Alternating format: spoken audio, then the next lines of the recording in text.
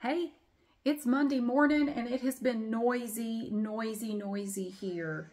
The cabinet guys just left and here's what we have. It survived round one. The countertop is good. I will show you what they did. Okay, so the good thing is they took the cabinets with them, so they're not going to be like out here anywhere. They left the dishwasher under here to kind of, I don't think it's actually supporting anything. They've put in these here, these braces to support the countertop. So the countertop is fine. It was extremely noisy in here. They are actually, this is super cool. Okay, when they took out this little skinny cabinet right here, like part of it kind of broke. It was, I don't know what happened, but part of the cabinet broke. They're going to build me a whole new cabinet to go here. And they're going to build a cabinet here. They're going to like rebuild some stuff for me because when they took this one out, they said it looked like it had been repaired or something had been done to it in the past. And when they tried to remove it, it just kind of came apart.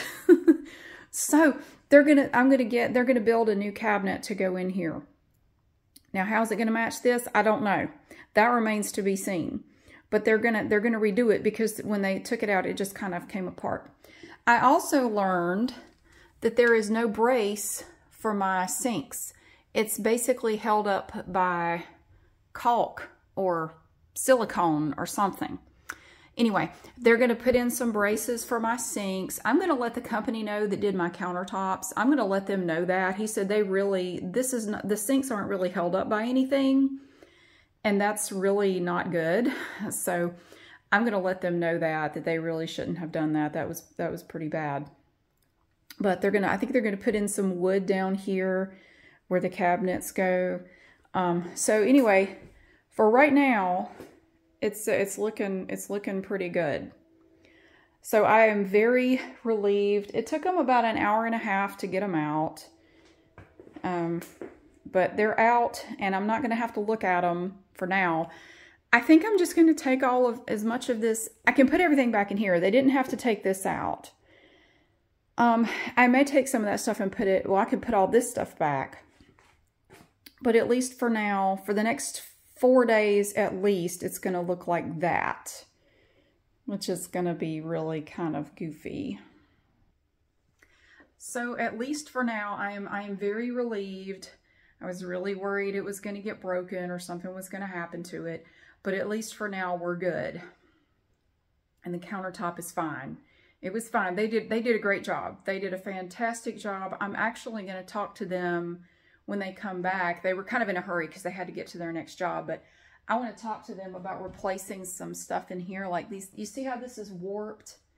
I'm actually going to talk to them about replacing, like if I wanted to do this in all of my cabinets, what would it cost to get a new piece? Because it's, you know, it's warped and all of my cabinets are kind of like that. So do I dare say I think that would be an easy thing? Like, how complicated could that be? I don't need a whole new cabinet. I just want new boards because they're basically, these boards are just kind of clipped in here. You can just take them out, you know.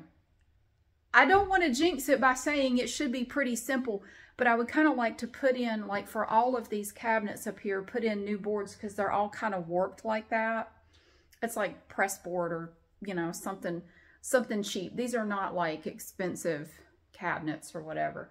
So I'm going to talk to them about that when they come back. But for now, I just wanted to let you know right quick that the countertop survived. That was the thing I was the most concerned about. I have been stressing about this. I stressed about it all night last night, all morning. I have been worried. I couldn't watch.